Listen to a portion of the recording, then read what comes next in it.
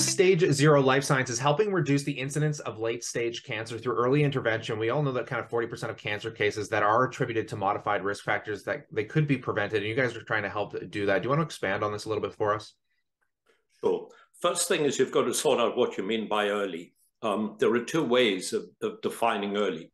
One is finding it earlier than you otherwise would, but that could mean a late-stage cancer.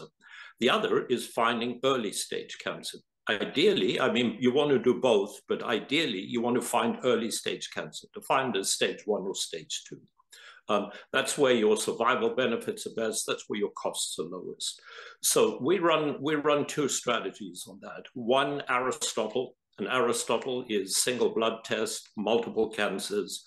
They're all of the most common cancers as we look at them that have standard of care. We've got a particular bias towards female cancers, which is a very nice panel on that. But that would tell you whether you have cancer today, yes or no. Essentially that. Let me use my words carefully. Whether you likely have cancer today, yes or no. You've obviously got to be fully worked up. The second approach we have is the AVRT panel, AVERT panel. That's the metabolic pathway panel. And that would indicate whether the metabolic pathways that underlie a lot of the development of cancer would flag red or amber. If those do, that's the very early warning sign. That's where we can begin to introduce amelioration, risk modification programs.